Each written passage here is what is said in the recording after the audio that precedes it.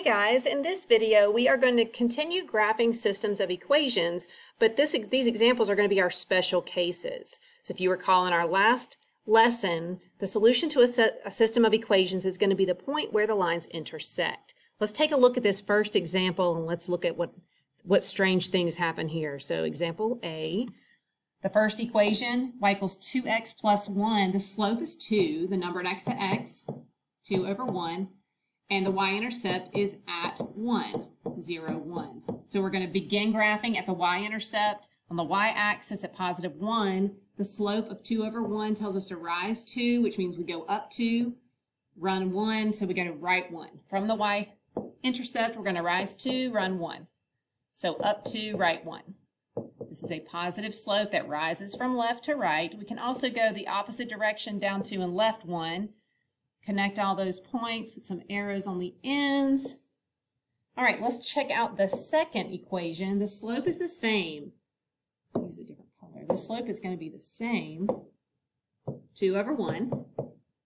The y-intercept is at 0, negative 3. So we're going to begin at negative 3 on the y-axis. We're going to go up 2 and right 1 to graph the next points. Up 2, right 1, up 2, right 1.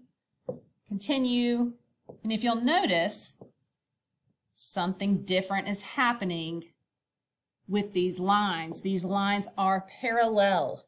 They do not intersect. So if the solution to a system of equations is the point where the two lines intersect and these lines do not intersect, that will tell us that there is no solution. The lines never intersect because they are parallel lines.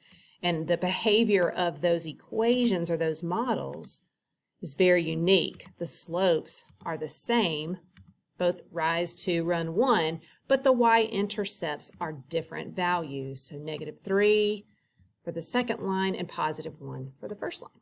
Okay, let's look at one more special case. These equations, the first one's in slope-intercept form, and it's actually the same as the previous line. So the slope is 2 over 1, and the y-intercept is 0, 1. So let's graph the y-intercept. We're going to rise 2 and run 1 to get to the next point.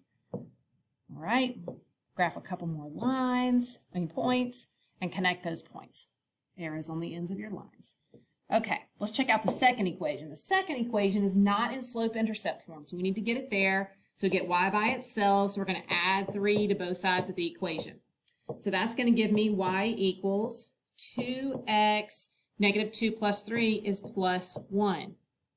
Well, if you notice, that's exactly the same line as the first equation.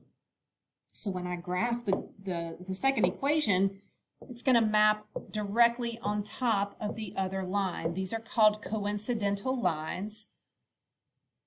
They have exactly the same slope of 2 and exactly the same y-intercept of positive 1. So in this special case, there are infinitely many solutions because the lines are coincidental. If we go back and check out those equations again, same slope, same y-intercept, that would tell us that there are infinitely many solutions. Good job today, and I hope this was helpful.